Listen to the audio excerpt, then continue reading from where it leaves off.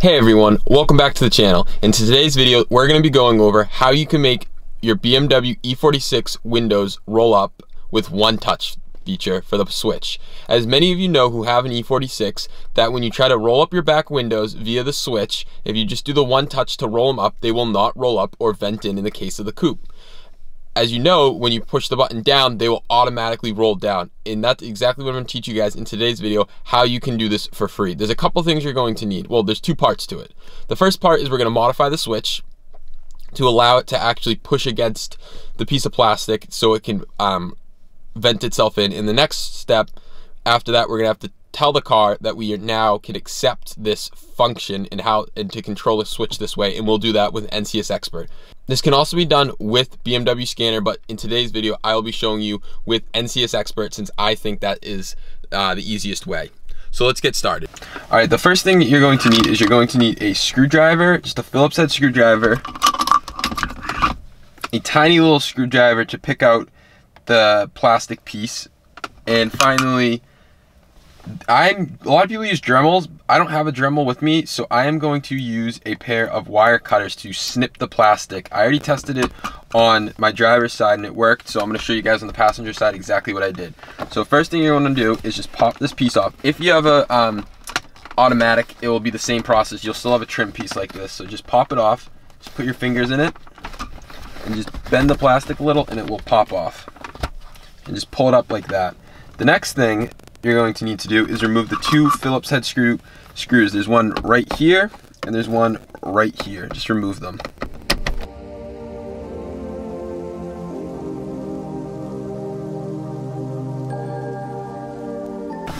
Now that that's removed, just lift up on your trim and it will pop off. And I'll show you over here, there's one wire connector.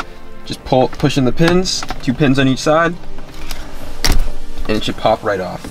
And then the same thing on the other side. The connector does look a little different on the other side, but that's fine. Just do the same exact thing. And now that it's off, just kind of wedge it through like that, and it pops off. So now the next thing we want to do is actually remove the actual switch. And to do that, there's these two plastic, can you see that? Right here, there's these two plastic pieces. Just pop them off, so pull down, and it pulls out just like that. So here's where the plastic screwdriver comes in place. First thing we want to do is we want to pop off these switches. A lot of people say on the forums you don't need to, but I will show you why you need to. When you line it back up, it'll be difficult. So to do that, all you're going to do is just take a little screwdriver, pop it in, side pops off, flip it around,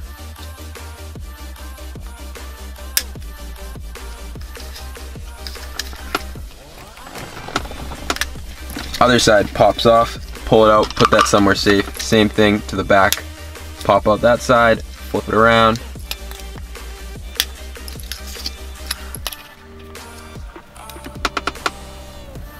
So next thing you want to do is get your plastic screwdriver in here, here, here, and the same thing on the other side, here, here, here, and this piece will separate. So let me show you.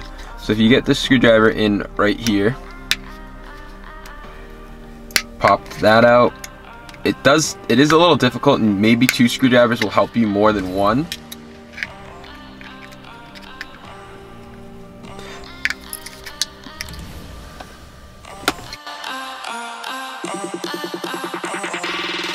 So that side's out.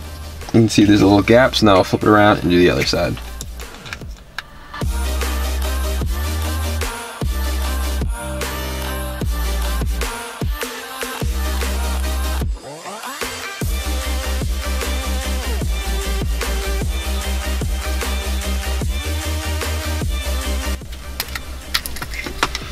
All right, now that you have it out, it is a little difficult. Sometimes one side will flop in, the other side will flop out, but maybe 2 screwdrivers will help. I was able to do it with one, but now once you're done, you can pull this out. You don't need this piece for now. I would clean it out. Mine's pretty dirty. I'm gonna clean that out after. But what you do need is this piece. And as you can see, right in there, let me see if I can get a better shot. So I'm hoping this is a better shot so you can see what actually needs to be broken. You need to break off this little piece right in here. It's stopping it from hitting. If you don't know what you want to do, you can actually cut off this whole piece down here, this whole like triangle thing on the sides. You can cut that all the way off. That's what I ended up doing the first time I did this on the other switch, because I didn't really know too bad what I was cutting, but now I figured out that it's that little piece, that little vertical plastic line right there needs to be cut or Dremel depending on how you want to do it. So I'll show you guys that now.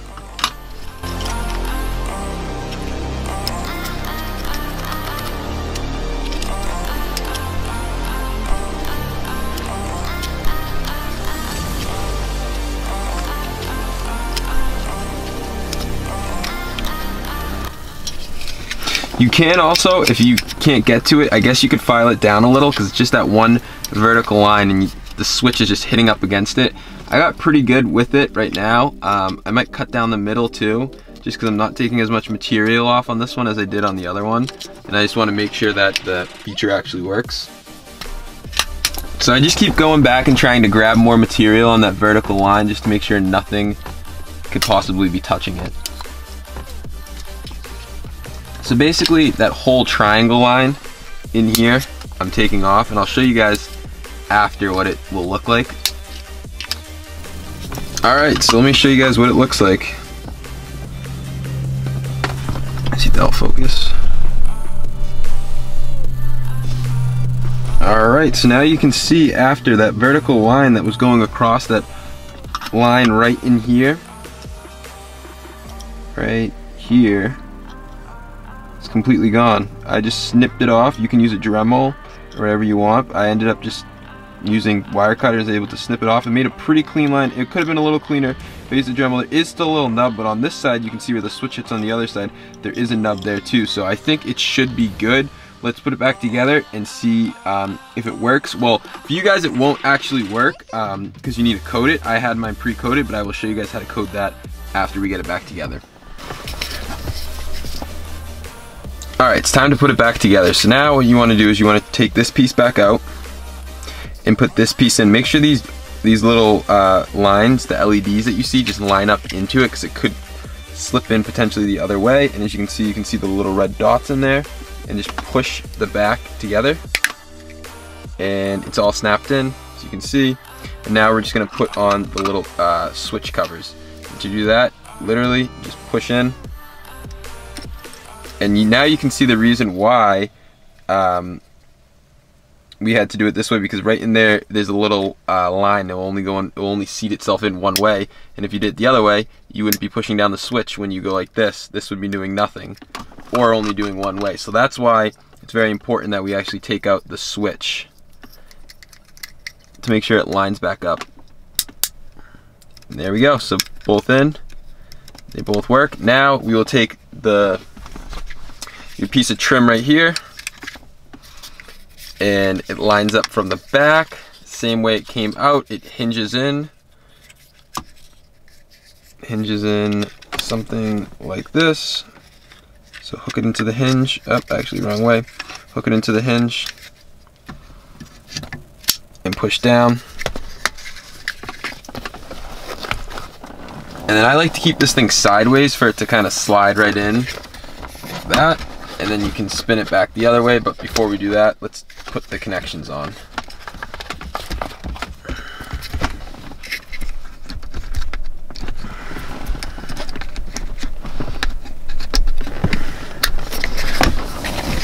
Passenger side, driver side, push that down.